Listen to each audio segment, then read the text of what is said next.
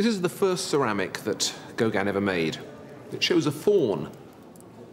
Now, fauns, satyrs, the god Pan, various representations of a man who was also half a goat, were very popular in the 19th century.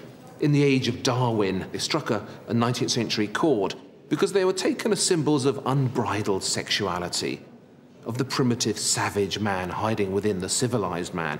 This appealed to Gauguin a lot, of course.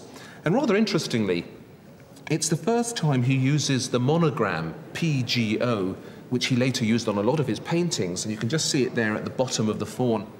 Now, PGO in French, Pego, was apparently a word which he'd also picked up on his travels earlier as a sailor. It was a kind of British nautical slang for a penis. A Pego was apparently what sailors used to call each other when they had arguments on board ship.